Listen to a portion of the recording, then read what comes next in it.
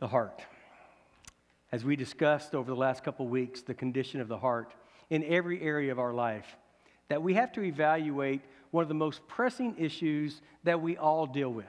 It's something that sometimes could be the elephant in the room in our relationships, and it's finances. And when we discuss finances, all of a sudden the fear comes up.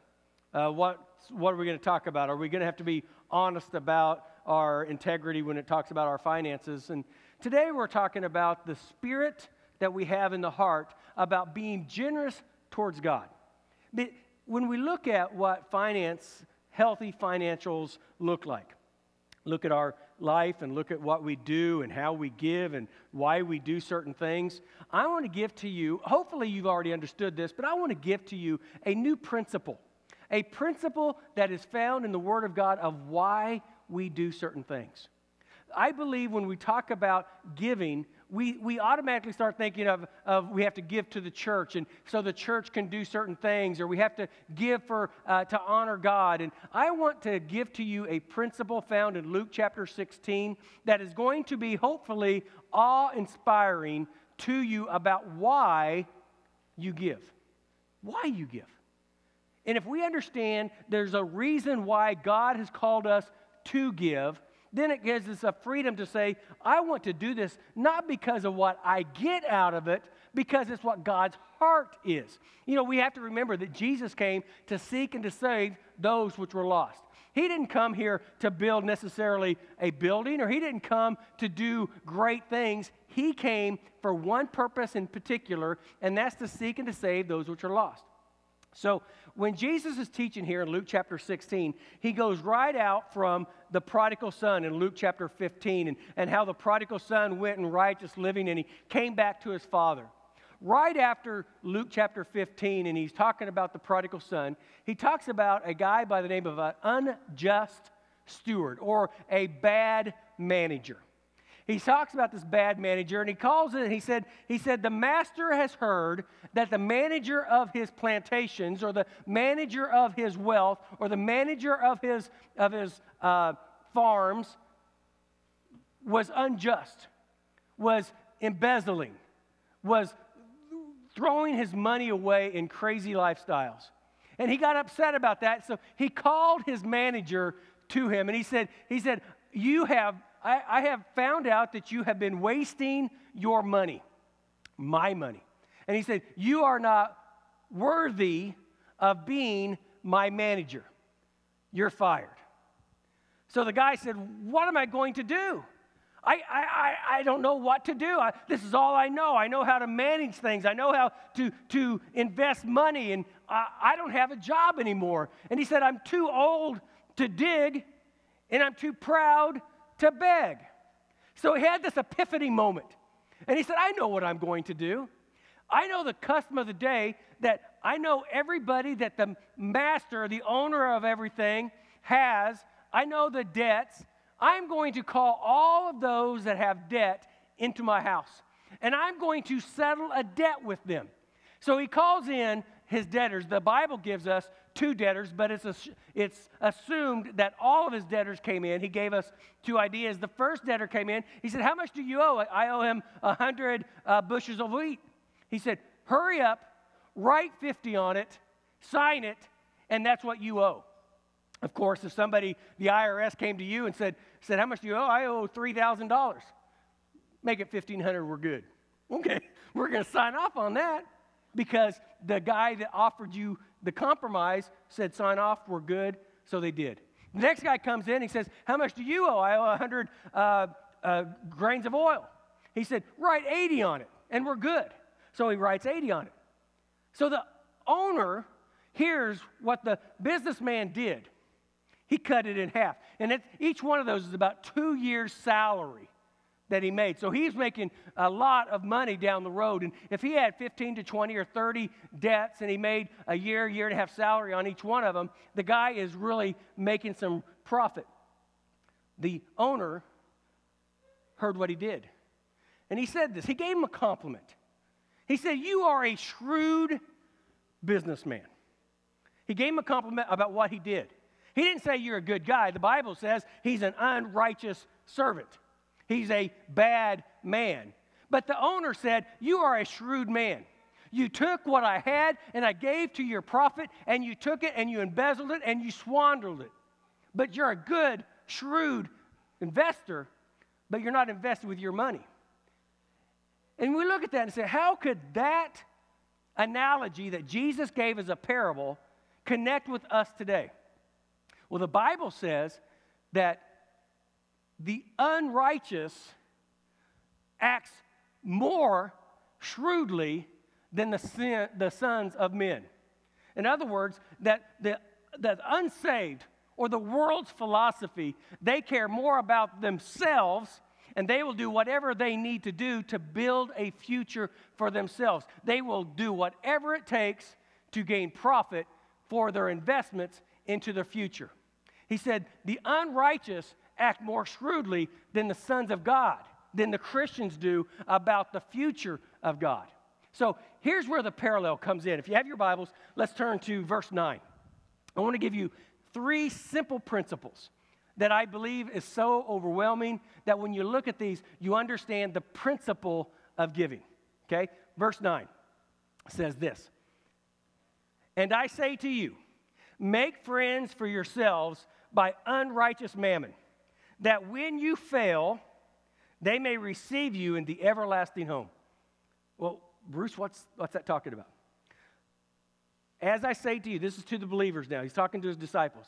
And I say to you, make friends for yourselves by unrighteous mammon. What's unrighteous mammon? Unrighteous mammon is the money system of the day. Unrighteous mammon is our cash flow. Finances, our monies on this earth are not the heavenly currency. It is what we use in this world. It is unrighteous because it's not going to last forever. When we pass away, our resources are going to be passing away. We may give it an inheritance, we may pass it down, but our monies, our investments, our material wealth is only temporary. It's only for a short time. So it's unrighteous. It's unspiritual mammon, money. But use your unspiritual, unhealthy mammon to do God's work. How do we do that? If we can't take money with us, if we can't take possessions with us when we die, how are we ever going to put up into heaven the blessings for our future? How are we going to do that? Well, I was in India a few years ago. I had the privilege of going to India, and I was speaking at a couple churches, and the pastor met the pastors that were flying over there. The pastor of the church met us there, and he goes, guys, you're not going to believe this. I told the church that you guys were flying in, and it was like at 9:30 at night, and we flew in, and the pastor said, you're not going to believe this, but my whole church is outside waiting for you. I said, what are they waiting for us? So when we pulled up to the gate, we got our luggage. They were lined up down the gate, a couple, 300 church members, and they all had our names on signs, and they were holding the signs up, and we walked through, and they were cheering for us like we were somebody important. And I don't care who you are. If somebody's chanting your name and there's 200 of them, that's pretty cool, man. This is awesome. I don't even know them. They don't know me. I hope I don't bomb tomorrow morning in my sermon. But you know what? They were cheering me on because of the position that I held. That is exactly what this picture looks like in verse 9. Here's the idea. We cannot take stuff to heaven with us. What we have to do is we have to send the stuff ahead of us. What happens? This is the point that is unbelievable to me. Every penny, every possession, every gift that I give to a person, to an entity, to a church, to a foundation, or to a mission, when that person, place, entity,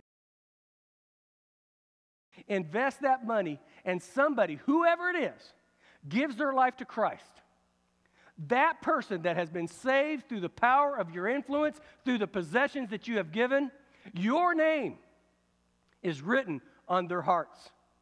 When you gain access to heaven, when you pass away, everything that you have sent forth from you to heaven is accountable to your account.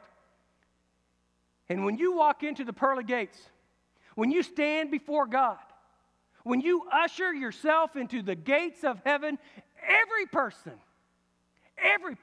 that has been impacted by a penny that you have given, thousands that you have given, time that you have spent, or you have made bow down yourself with them and accepted Christ with them, that person is going to stand with you, and they're going to usher you into the very gate of heaven.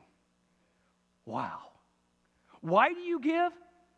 You give for eternal purposes, not for money, not to get. We have to look. We have 70 years promised to us on this earth. 70 years. If we work and work and work and sacrifice and we invest for ourselves, we can have a great life. We can have a great retirement. We can have a great time in those 70 years. But Jesus, He's looking at an eternity. And He is saying you can invest for yourself for 70 years and you can have a great life for those 70 years. And that's what the world does. They sacrifice, they're shrewd in what they do, and they can have a great life for 70 years. But at the end of 70 years, guess what? It's over. It's done. You can't do anything else. The time of using resources is over the moment that you die.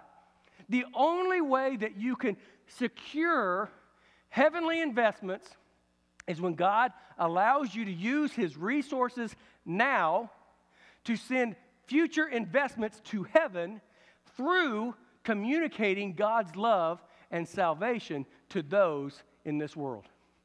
Every person in this world. Not just in Wichita, Kansas. God loves every person. Every person. There's not a person, there's not a country, there's not a race that God does not absolutely adore.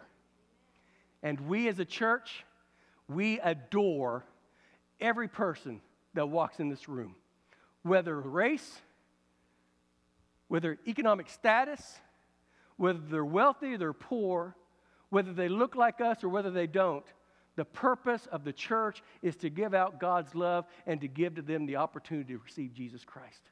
When we have that heart, when we have that mindset, when we know I have given my life, I have given my resources to God for a purpose, that's to invest in eternal rewards, not just physical rewards, not just more stuff, not just so I can have more things, not so I can just retire faster. It's I can do my job. I can live a good life. I can invest into my retirement. But I have a bigger picture. I'm not going to live for 70 years. If we're a child of God, if we have given our life to Christ, if we have been saved and we understand who Christ is, we are only temporary in these 70 years. After that, eternity. Eternity. And He says this. He said, that's just unrighteous mammon. That's just resources. That's just money. There's going to be a day that your money is gone. What do you have? What do you have the day that you die? The only thing that we have is what we have sent forth ahead of us. And the day that you stand before God, and the day that you see hundreds and thousands of people that say, it's because of you. It's because of your sacrifice. It's because of the $20. It's because of the $1,000 that you gave. It's because of the prayer that you gave. It's because of the opportunity that you witnessed. Those people are going to say to you, thank you when you enter. Those are the people that are going to say, it's because of you, and God is going to give you real riches. Not financial riches, real, spiritual, godly future in heaven for eternity. We can't sacrifice 70 years for eternity. We have to understand, what is it all about? What is it all about? We have to look at the attitude towards others. Make friends. Buy friends for heavenly places. Use our resources to reach people for the cause of Jesus Christ. In Matthew chapter 6, verse 19 and through 21, it says this: do not lay up for yourselves treasures on earth, where moth and rust destroy, and where thieves break in and steal. But lay up for yourselves treasures in heaven, where neither moth nor rust destroy, and where thieves do not break in and steal. For where your treasure is, where is it? There your heart will be also. lay up for yourselves treasures in heaven. When we lay up ourselves treasures in heaven, we understand this, our attitude towards ourselves. We have to look at our attitude towards others. That's why we give, so we can reach other people for Christ. The purpose of the church, the purpose of our life is not to gain access for our own self, but it's to use the resources that God has blessed us with to give to God so God can use it to bless others, to minister to others so they can see Christ. That's why missions is important. That's why it's very important that we go into all the world, preach the gospel. That's why it's important that we as a church, we don't get so inward focused that we don't serve God on the outside. We don't reach people for Jesus Christ. But let's look at the attitude for ourselves in verses 10 and 12. And who is faithful in what is least is faithful also in much. But who is unjust in what is least is unjust also in much. Therefore, if you have not been faithful in unrighteous mammon, who will commit to your trust true riches? Now, that's a big word. True riches. And if you have not been faithful in what is another man's, who will give you what is your own? If you're not faithful in what's called unrighteous mammon, if you're not faithful in just your financial obligations, if you're not faithful towards God in just giving, being a generous spirit, honoring God with what he already owns, if you're not faithful in unrighteous mammon, you're not going to gain true riches. Now, what is the true riches? The true riches are the things that we gain from God. We can't get on our own. We can't get God's blessing. If we are unfaithful in the little things, you're going to be unfaithful in the large things. But if you are faithful in the small things, then God has the ability to bless you and honor you and give to you things you can't even comprehend, ask, or imagine. Those are the true riches. Those are the blessings. Those are the blessings that stand before you for an eternity, saying, thank you for what you've done. Thank you for your sacrifice. The real riches are what God gives to us. The blessings, the peace, the crowns. The God loves you to a point that he wants to bless you with true riches. See, we think in our physical minds that wealth is the most important thing. The more I gain, the more successful I am. The more I have, the more I have to work to gain more things. We think wealth and materialism is the priority of life. That is the world's philosophy of the unjust steward. God says, no, no, no, no. It is not how much you possess. It's not how much money you have. It's what you do with the money you have.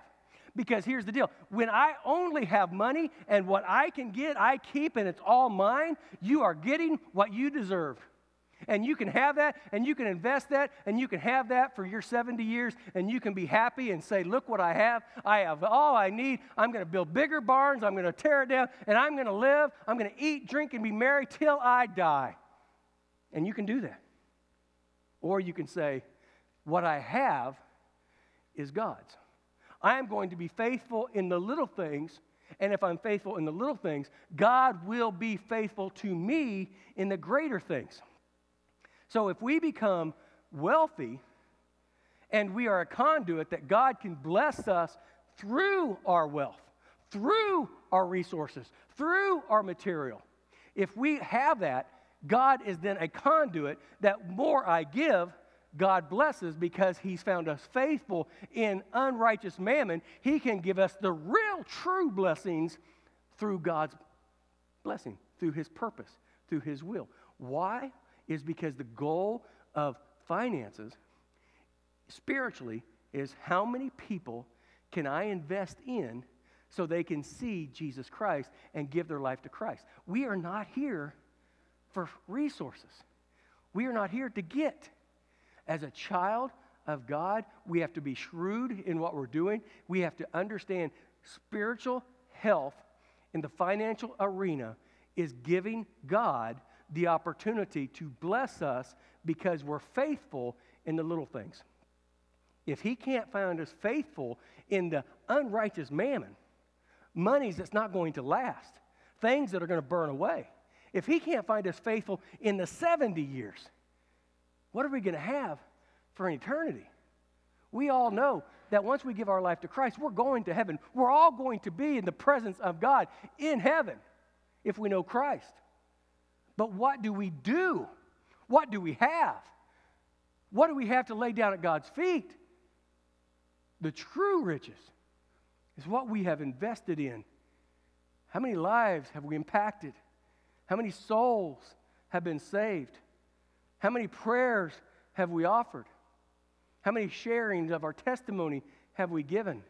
How many times will somebody say, because of you, I bowed my face before God and I accepted Jesus as my Lord and Savior? Those names of people we have never met, those names of people in India, in Cuba, in Africa, in Asia, those people that we have sent missionaries to, that we have impacted because of your offerings, those people are going to have your name on their heart, and they will be bowing down, worshiping you, and thanking you for giving to them the opportunity to see Christ. That is the purpose for giving. The purpose for giving to allow people to have faith.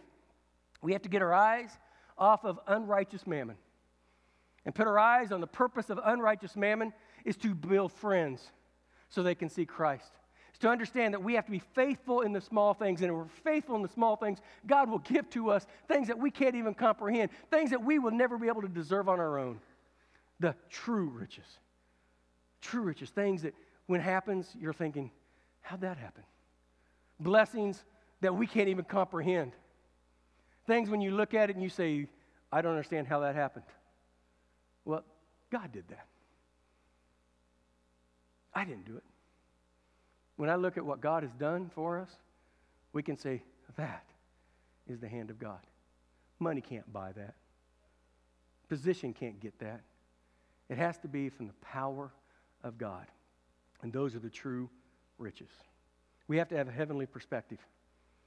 The purpose of our life is for an eternal perspective. Not 70 years, not today, not am I happy, not am I wealthy. Eternal perspective is what I'm doing today impacting people's lives for eternity. And when we have that perspective, then we can understand the last two verses 13 and 14.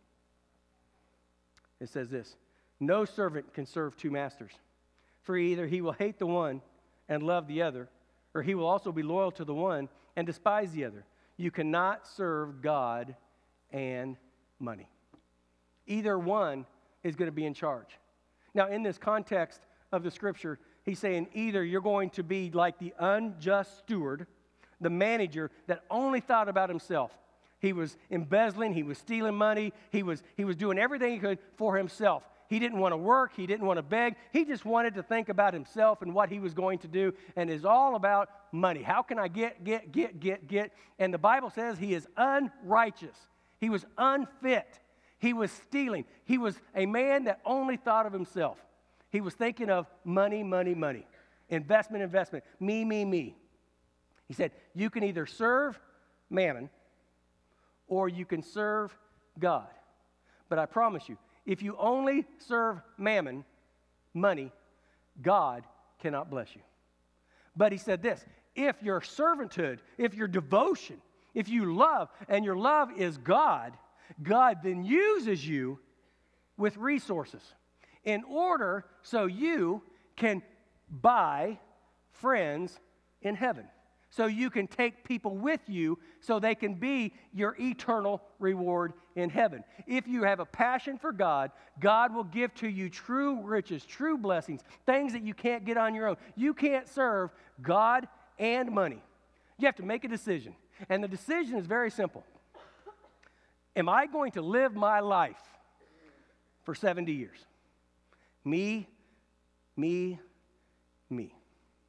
Or am I going to live my 70 years for eternity? Many times we sacrifice what we don't see for what we do see. We have to put our minds on things that are unseen because the things that are unseen are eternal. But the things we see, they're temporary. I can tangibly handle that. I can see that. I understand what I need. I want that. So I can understand I'm going to give everything I can to get what I can see. But the Bible says our rewards are in heaven. The true riches are in heaven. We cannot sacrifice what we see in 70 years for what we have believed in our heart that Jesus died for, and that's our eternal security in heaven with God forever. What do we sacrifice for? What do we give for? My last verse is probably a verse that we have read many times. It says, give. Just say, be generous, and it will be given to you. Good measure, pressed down, shaken together, and running over, will He put into your bosom. For with the same measure that you use, it will be measured back to you. If we are stuck financially, if we're stuck in a mindset of me, when we send what God wants us to use to heaven, the measure that we send it to God through any entity, through any mission organization that reaches people for Jesus Christ, through the church, through evangelists, through anybody that shares the love of Jesus Christ to any individual, the measure that you share your love and your resources to is the measure it will be given back to you. It may not be 50-50. You give 50, God's going to give you 50 back. It may be so much better than that. We think of unrighteous mammon as the blessing. That, in God's eyes, is nothing. He uses resources to have a bigger perspective of security in heaven, a future in heaven. It's our names that we have sent ahead. That's what the priority is. I love the idea of thinking that every penny I've given, every dollar I have spent, every place that I've gone to share the gospel, every prayer that I've offered up in a hospital room, every wedding that I've ever performed, that I put Jesus Christ as the priority, everything that I've ever shared, every message that I've ever given, every dollar that you've ever offered, every time that you prayed with somebody at the altar, every time your kids come and talk to you, and maybe they're having problems, and you take the godly effect and you pray with them, and their friends come over and you're talking to them about Christ, and maybe you're giving them resources and they're giving it back to God. Every time we invest in somebody's life, we are paying it forward, so to speak, spiritually. And one day, at the end of our life, we close our eyes, our life is over. The opportunity to invest, to use unrighteous mammon is done. Can't pay anything forward anymore.